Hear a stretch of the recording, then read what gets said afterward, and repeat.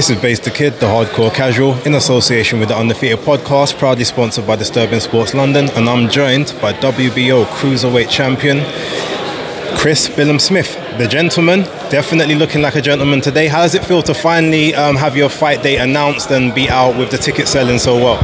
Yeah, it's fantastic. You know, every fighter you could train away in the gym, but it gives you that added edge when the fight date is announced and you know the opponent, and you can start really sort of nailing down the tactics. So yeah, it's a good position back home in Bournemouth as well. Obviously buzzing, tickets are flying out. So yeah, I'm absolutely buzzing. I know it was done primarily to make sure that you could get the AFC Bournemouth fans in attendance. Obviously, they're travelling away the day before, but how does a Sunday fight day change your preparation or even change your mindset? Because I can assume it's an extra day in the gym the week before. Do things feel a bit different? Have you ever experienced it before?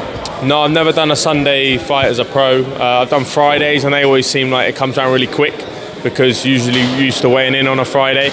But I'm excited because someone said to me, yeah, there'd be loads more fans at the weigh-in, and I didn't really think of it like that. And obviously, yeah, there'll be a lot more people because it's a Saturday. The people aren't at work. So yeah, it's exciting. I'm excited for it. And like you said, it gives me an extra day to prepare.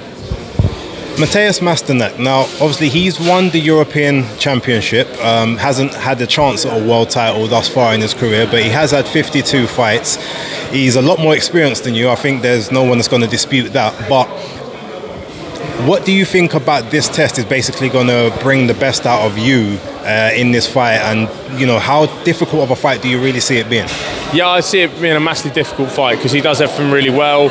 He has no real vulnerabilities, so you can't just think, oh, okay, really target that area, really, you know, really land that shot or anything like that, where some fighters you can do that with. But he's, yeah, really well-rounded fighter, but he lets you fight in terms of like he's always moving his feet, he's always trying to find his range, so he's always dropping back in and out of range. So you've got to be a real smart fighter to beat him, and you've got to try and dominate him. And I think that's, you know, that'll be the plan, to try and really dominate and put the foot down early on, but also be so wary at the same time and think of defence and be smart with the defence and making him miss. So it's yeah, he's a really well-rounded fighter.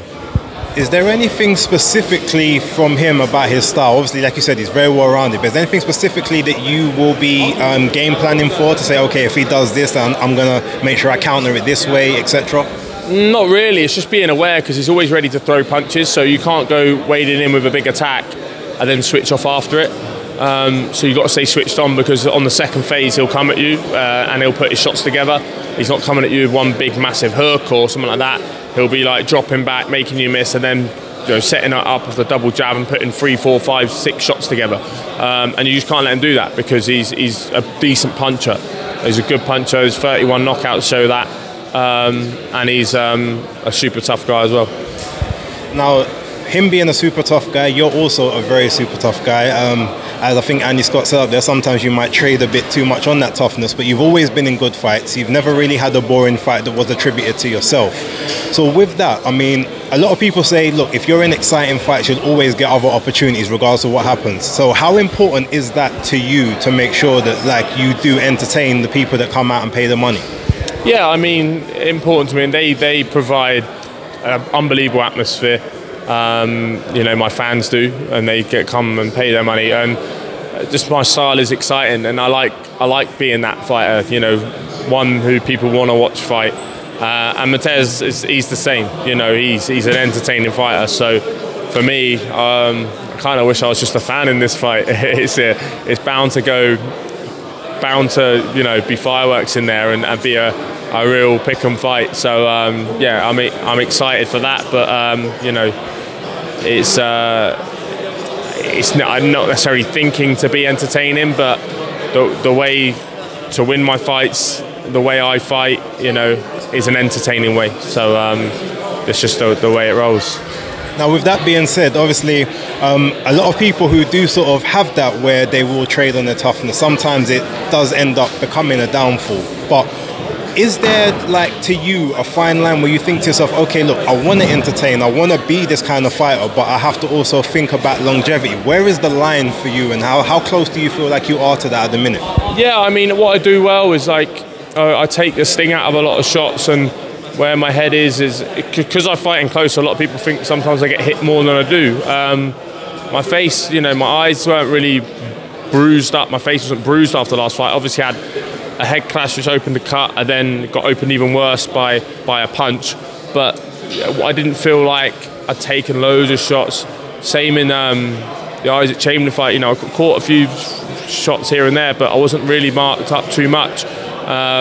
So I think, and that was a 12-round high-paced fight, one that, you know, got voted fight of the year, you know, fight of the year nominee. So I think it's not as bad as people think. It's just, you know, I might get clocked with one or two here and there, but I'm smarter than people give me credit for. Fair enough. Look, last two from me. With the, obviously, Lawrence Okoli, sorry, he had enacted a rematch clause. Is that still in place, or is that now sort of out of the town? Yeah, I've signed in, signing this fight after signing to fight Lawrence again, so I'll be expecting that after this one. And very last one. So the day this actually got announced, I did an interview with Jaya Pattaya that exact same day, and he took issue with the title Return of the King. His exact words to me were, "Ask him about me, bro. He knows who the real king of this division is." Do you have a comment and a response? I think he's boxed most recently, and he's got the Ring Magazine belt, so at the moment he is, but December the 11th it might be different. Chris Smith, thank you very much for your time. All the best.